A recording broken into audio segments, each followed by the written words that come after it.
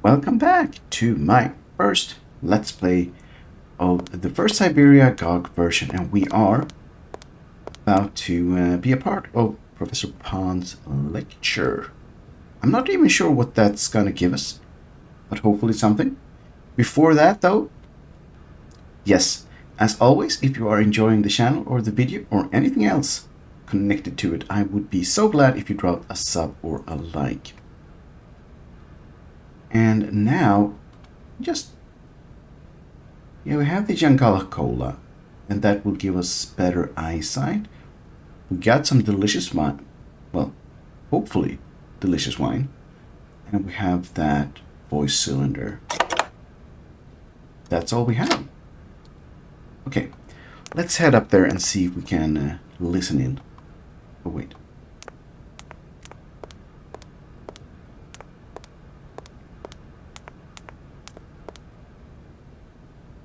And I think it was up here.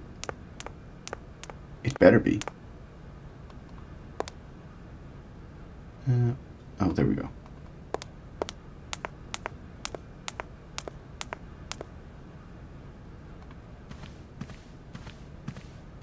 Ah, there you are, Miss Walker. Good, good. Take a seat quickly. I'm impatient to start my lesson.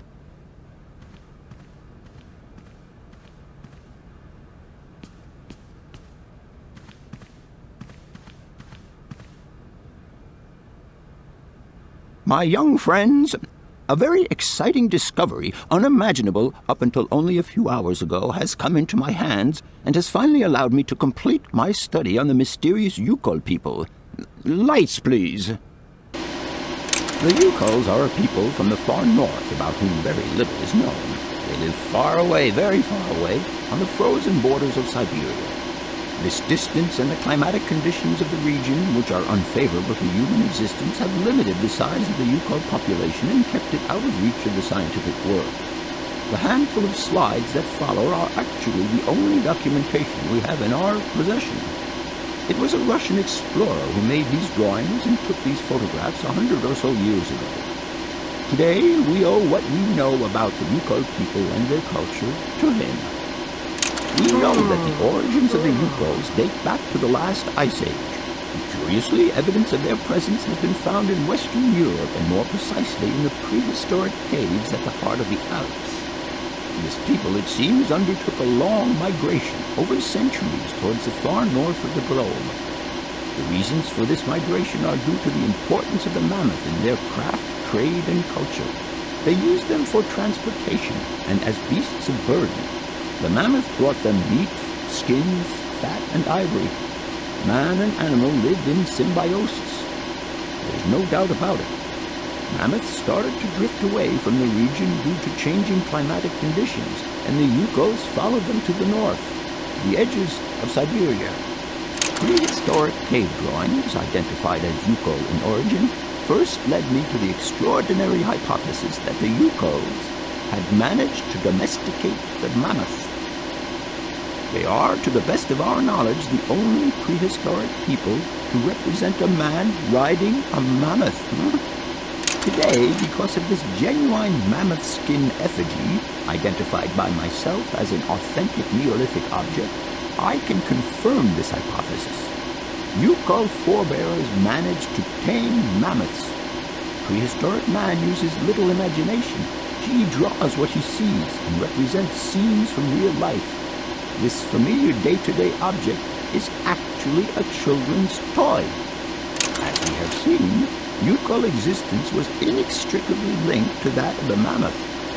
They used its skin for clothing and to make the roofs and walls of their houses.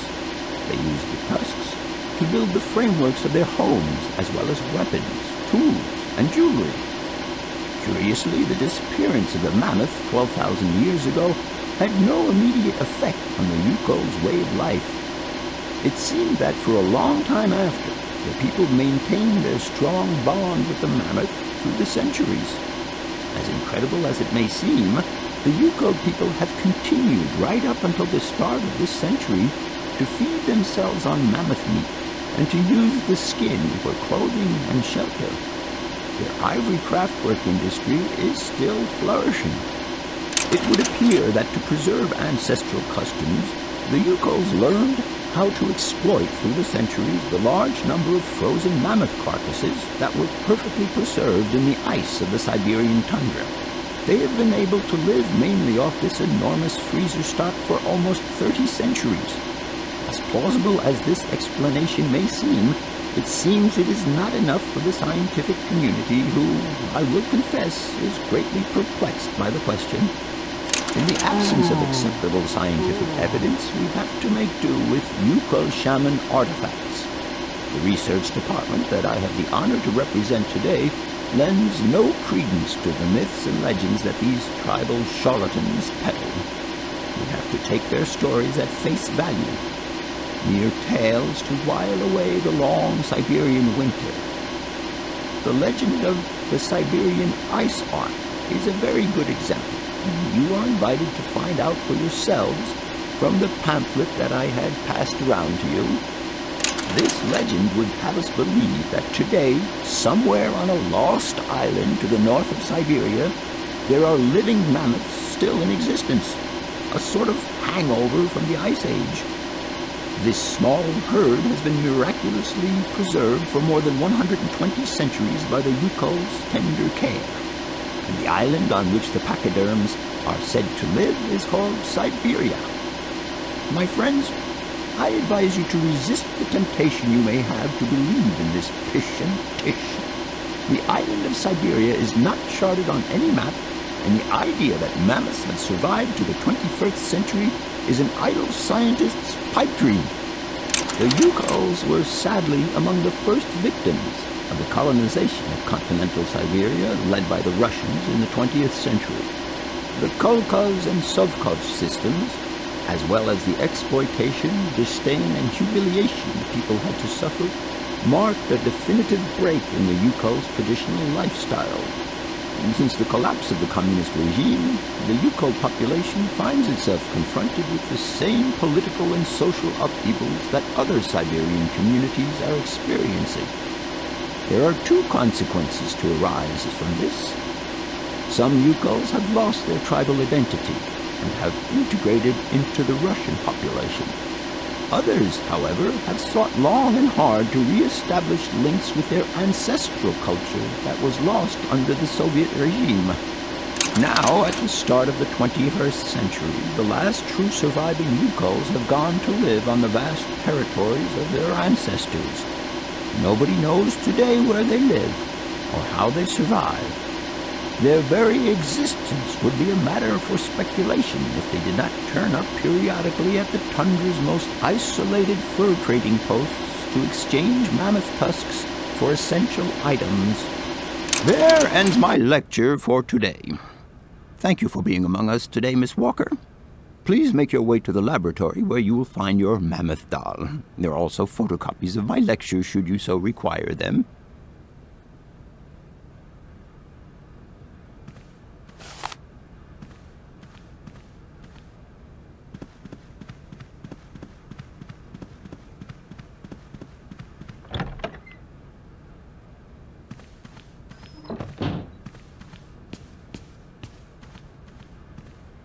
Oh, so that dude is just always hanging out here?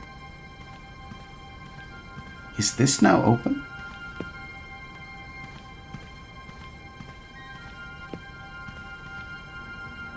No point. It's locked. Oh, they locked after themselves. How rude. Anyway, that was a lecture. And we also now know that we will be getting our doll back and also a pamphlet.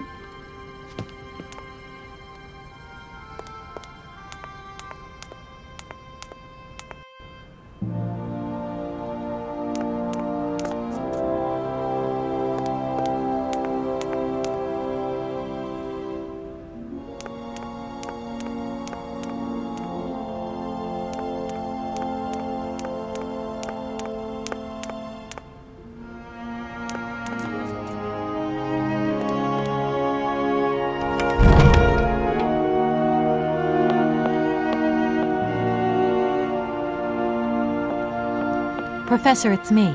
I've come to pick up the mammoth doll. The doll is waiting for you there, Miss Walker. Please take good care of it. Don't worry. I'm beginning to get quite attached to it myself. Can I trouble you just a little longer? With pleasure, Kate. I'm all ears. Could we get a little pamphlet? What would you say about seeing Hans Vorarlberg again? After all, you could come with me and help me find him. Young lady, you are very kind. I'm far too old for such escapades. I hope I haven't just... Sorry? No, not at all, my dear child. Is that the pamphlet?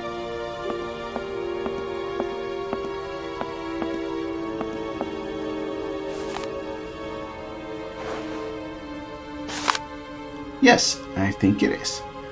The Legend of the Ivory Ark. And...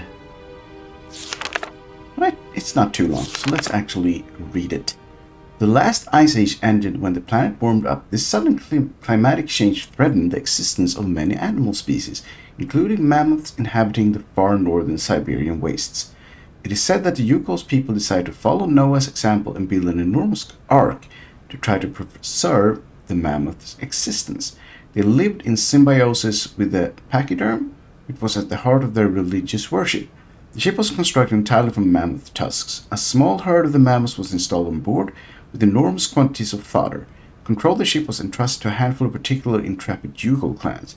Their mission was to take the animal to other lands with pastures more befitting to their survival. One day, 50 summers later, a legend would have it, the ark returned to its starting point. The Youkol were astonished to find nobody aboard apart from the carcasses of several mammoths, perfectly preserved in the ice encasing the ship. The clansmen believed this was a mysterious sign from the gods, and they ate the mammoths in a memorable feast. 1 week later, the ark set sail once more, carried away by the currents. Again, it returned half a century later with not a soul on board, except more well-preserved, frozen mammoth carcasses. This mystery continued for millennia. Each time the surprisingly well-preserved mammoths appeared out of nowhere, the Youkols interpreted the phenomenon as a malevolent offering from their dead companions who were believed to have perished on the ark's first voyage in some horrendous maritime cataclysm. It was believed that their souls had found eternal rest on a mythical island that the shaman named Syberia. They construct a whole religion around this belief, with rites and customs punctuated by the periodic appearances of the phantom ship and its precious cargo. For centuries, nothing changed the ark's mysterious cycle, only the size of the mammoths changed, reducing imperceptibly over time, so they got smaller. Until one day, 100 or so years ago, the ark returned earlier than expected. It was empty. The Youkols were dumbfounded and utterly confused. The spirits of their ancestors had forsaken them. Everything they had believed in, that had been the bedrock of their culture since the very depths of time, had now lost all meaning.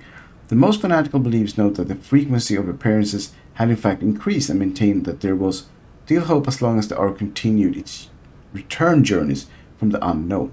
Some elder Youkols boasted having seen it several times, but thenceforth each time the white ship returned, it only offered an empty shell to the despairing eyes of the surviving Youkols. The belief became superstition, and the reality became a legend.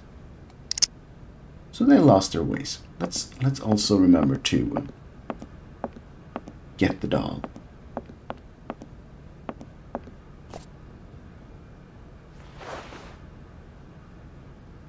And with that, I think we're done here. So, I think it is once again time to return to the train.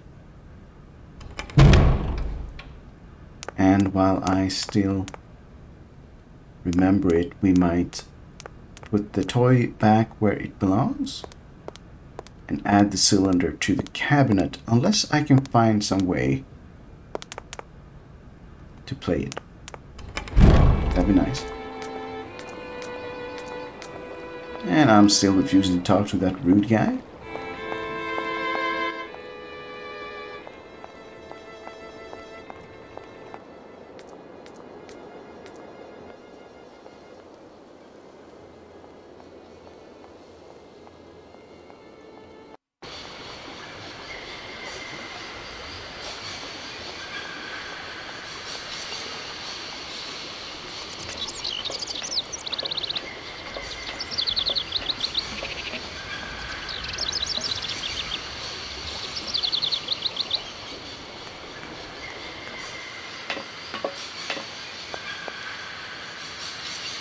Okay.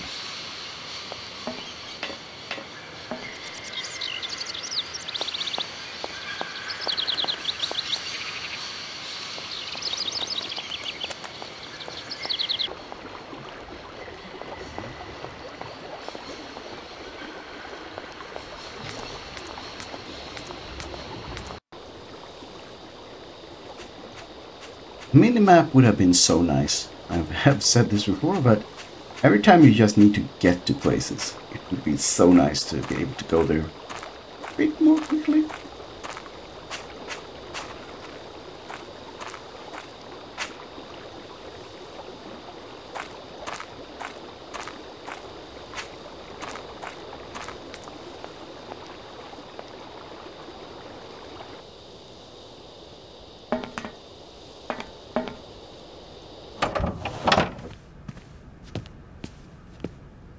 Everything okay?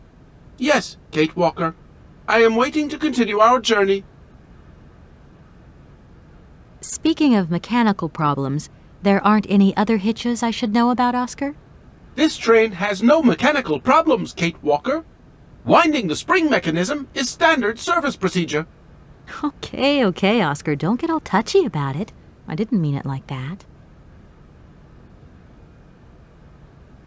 Oscar, get ready. I'm going to start winding up the clockwork engine. Good, Kate Walker. Then we can carry on our journey. An engineer prides himself on punctuality. I know, Oscar, I know. All right. I'm off, Oscar. See you later. Yes, Kate Walker. I think we're done with him for now. So we need to wind up the train again. And let's see. Mammoth back on the little plinth. There we go. Wonder, can we...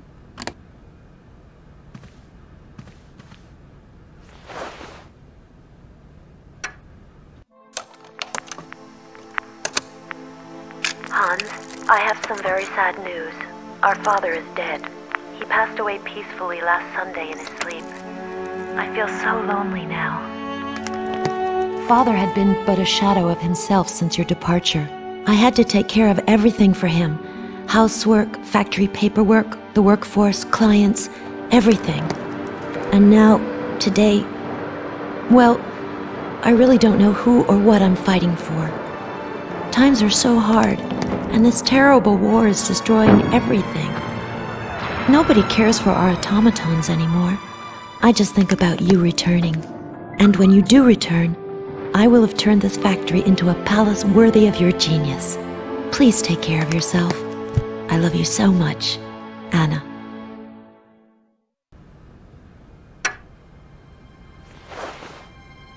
Nice. I thought that looked like...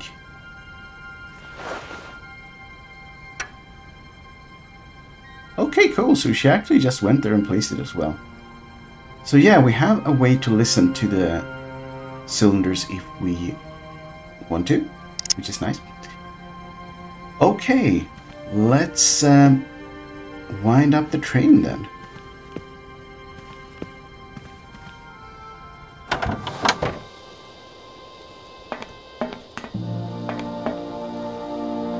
Nice. I think we have... No, we cannot do anything else. Okay.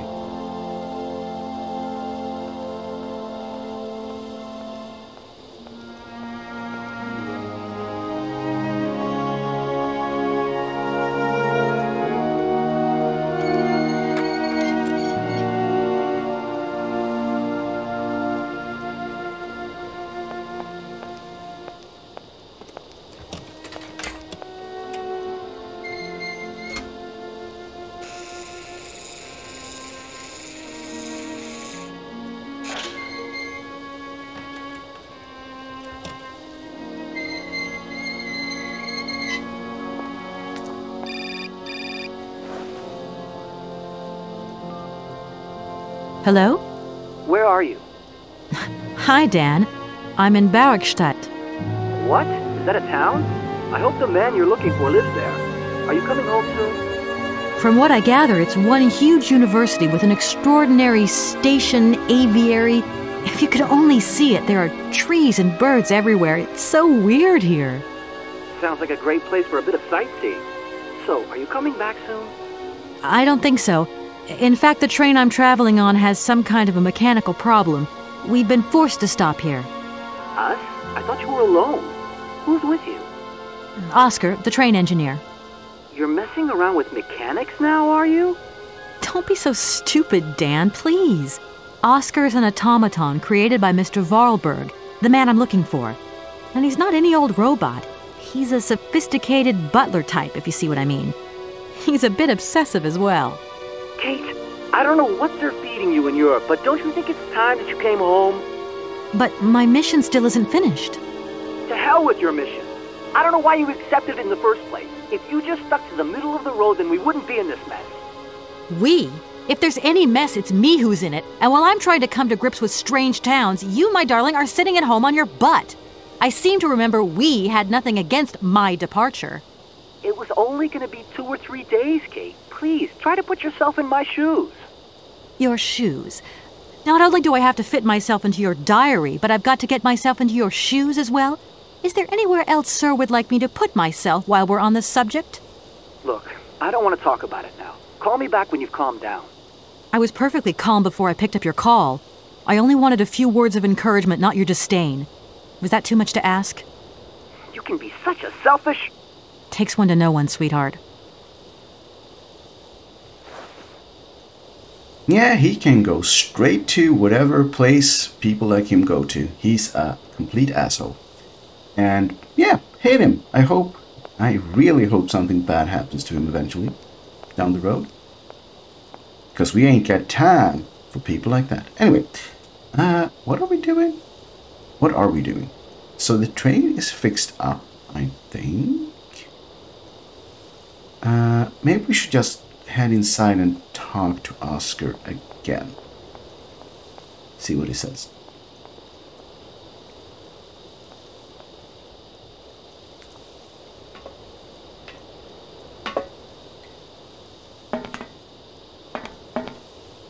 Wouldn't be surprised if... I mean, I kind of like Oscar, but I wouldn't be surprised if he wants like a ticket again. Because he's a stickler for rules. Everything okay? Yes, Kate Walker. I am waiting to continue our journey. Mission time. Oscar, if you tell me one more time something's missing, I'll... Everything is ready. Take your seat, Kate Walker. We are leaving. I'll... Okay...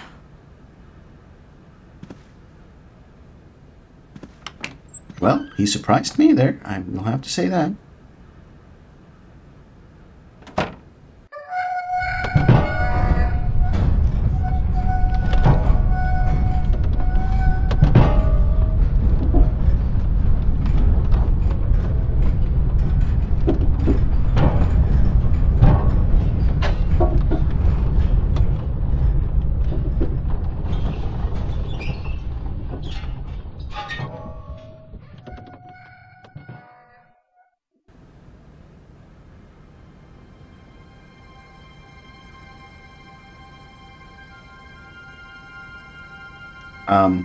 What happened? I guess we got... Guess the wall is in the way now?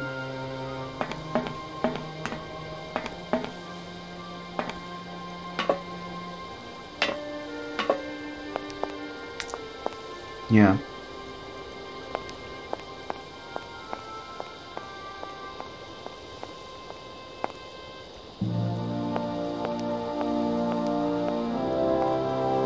I wonder how that works. Okay, so I don't think we can do anything with that at the moment. This, however, unfortunately looks like a ticket booth. What are you doing there, Oscar? It is imperative that we comply with railroad and customs regulations, Kate Walker. Oscar, don't you think we could drop the trifling details once and for all? We need an exit visa to get beyond the wall, Kate Walker. And you wouldn't know where I could get one of them from, would you? There is usually some form of authority stationed at a guard post that is strategically positioned to issue such a visa. Oscar, don't you think we've wasted enough time already? You neglected to find the clockwork winding mechanism for the train with sufficient haste, Kate Walker. What nerve! And you refused to lend a helping hand. Help that could have been invaluable to me. I agree, Kate Walker. If you weren't so obsessed by procedure, we wouldn't have had a hitch. I am not entirely convinced, Kate Walker. Oscar, please, let's get in the train and leave, can we? Yes, Kate Walker. Give me the visa. Okay, then. Okay, see you later, Oscar. Yes, Kate Walker. Okay, so we need to get... Okay, we go inside.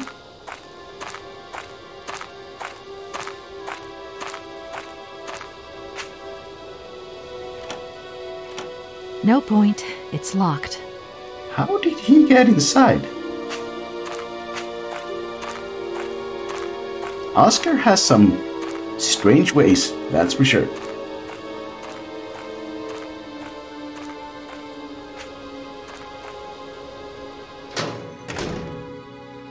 Oh, hello. I don't think there's anything down here.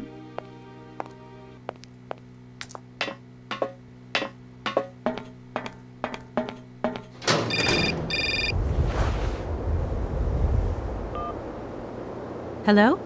Kate! Oh, is that you? What's going on?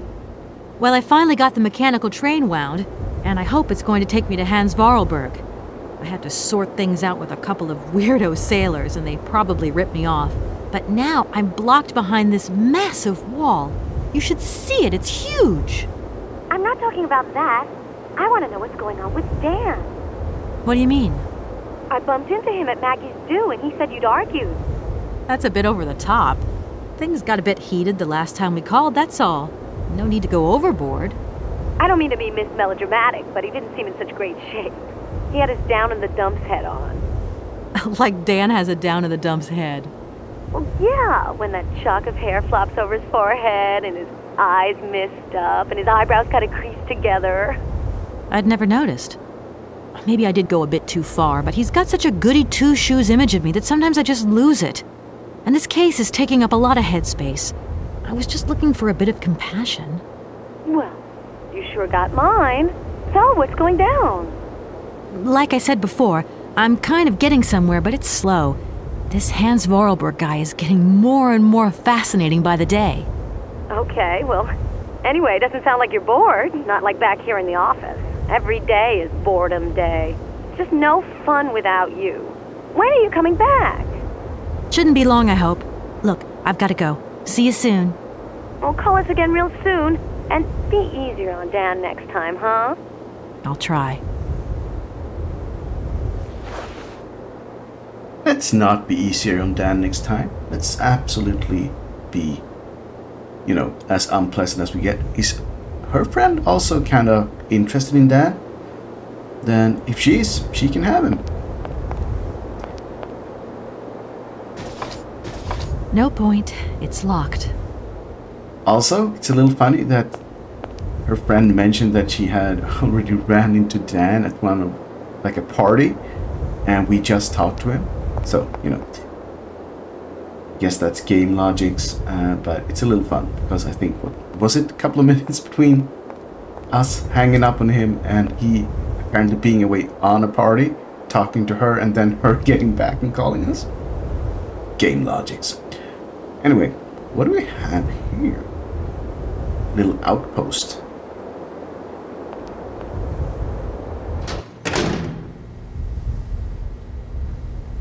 Interesting.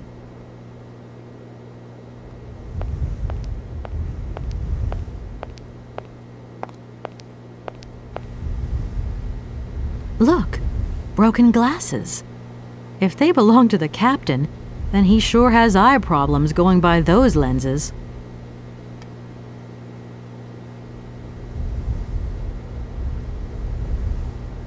Uh-huh. I have haven't got time to have a drink right now. Oh, I haven't got time to have a drink right now. but there are glasses. Oh well.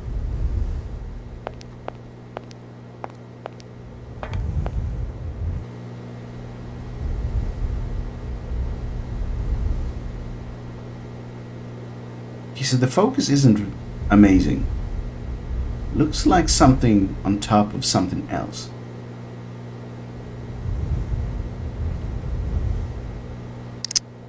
I mean, couldn't we drink the thingy, the Yangala, to get better eyesight? There's no consume though.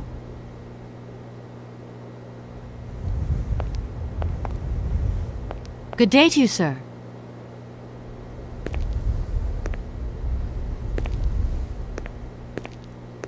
Captain Malatesta, Commander-in-Chief of the Barrockstadt border post, at your service, madam. My name is Kate Walker. I've been assigned by my company to find a man who is supposed to be living in Syberia. What a peculiar mission, taking so many risks for such a futile goal. Captain, to my mind, the military zeal with which you insist on guarding this meaningless wall strikes me as equally futile. I should be offended by your words, miss, but I forgive you, because you are young and unaware of the very real dangers lurking in store for us. I need a visa to cross the wall and to continue my journey to the east. They told me that you are the only person in a position to issue such a visa. Indeed, this responsibility is part of my duties. However, I am not currently issuing visas because nobody must venture beyond the wall. And why not? It's far too dangerous, in particular for a lady of your standing who is traveling unescorted. Dangerous? What exactly do you mean, Captain? The enemy, miss. The enemy.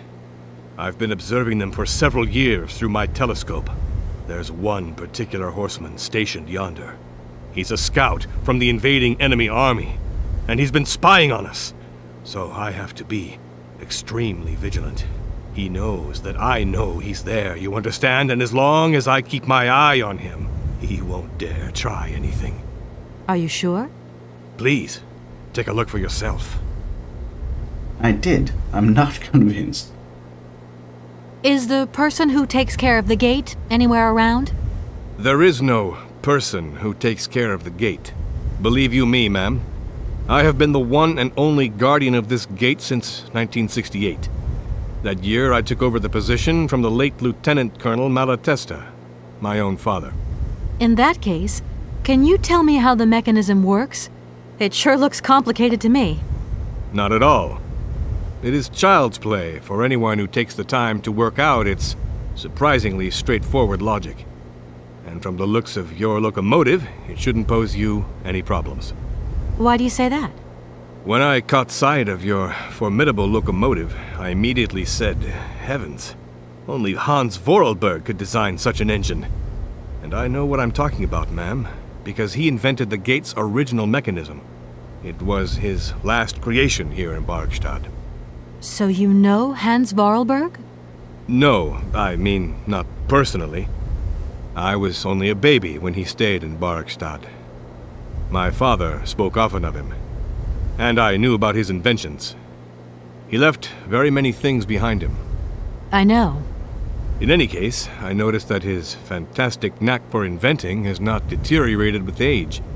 How's he doing? I don't know. In fact, I don't actually know him. I'm searching for him. An inheritance matter. I hope his train is going to lead me to him. And why not? His inventions are always full of surprises. Between the station aviary and this bleak wall, the change in atmosphere is radical, don't you think?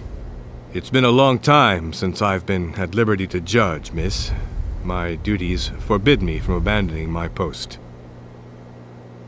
He's been here his entire life. Don't mind me if I retire, Captain. Please, madam, my respects. Alright, so we need him to change his mind. He's also blind. Maybe we can give the enhancer to him in some fashion. But we will have to do that in the next part. Thank you for being along on the lecture with me. I hope you had as much fun as I did. I would love if you dropped a sub or a like, and if I saw you again in the next part. But for now, it is time to say bye-bye.